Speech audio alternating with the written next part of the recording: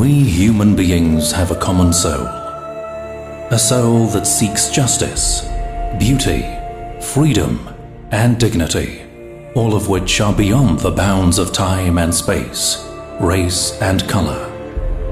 This is the common ground for the solidarity of Adam's children. Abraham, Moses, Jesus, and Muhammad were all the harbingers of this common nature.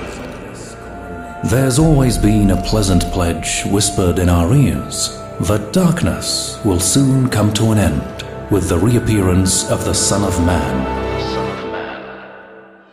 Today, furious and exhausted by the current situation in the world, we eagerly await his return. No matter what we call him, he is the promised Savior for whom we have been longing from the core of our hearts. The rising sun of the West will illuminate the whole world, from east to west and from north to south. With its light, you and I will become one. So, why not embrace such a promising future? This rising sun is my Mahdi and your Jesus.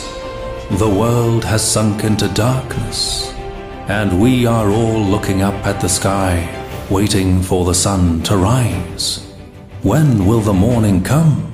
For how long will this darkness last?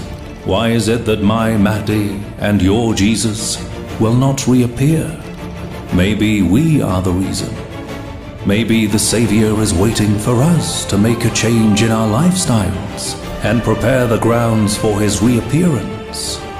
It is we who must open the door to the light in order for the light to enter our homes.